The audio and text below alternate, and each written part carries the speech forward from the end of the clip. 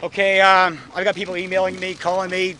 They've got a lot of questions, and I don't know how to, quite frankly, answer any of them other than I've got a box.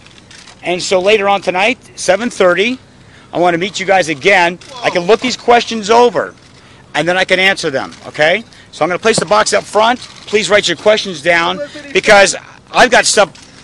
Friends are telling me they're saying this and that. I have no idea what the news is saying. I'm not, I don't have a cable, so, okay? Can you just ask him our questions now? No, not at all. I want them in print. Stretch it out. So you don't. Could you just say once and for all?